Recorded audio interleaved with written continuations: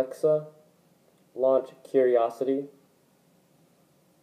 Hi, are you curious about skin or noses? Skin. Let's learn about skin.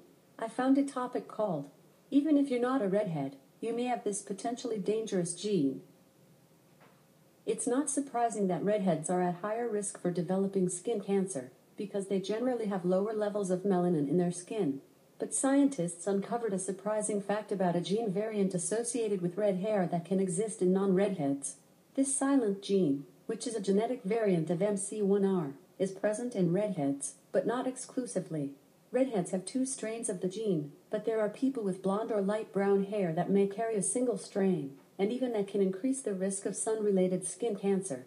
The effect of the gene is comparable to 20 years of sun exposure in terms of cancerous changes.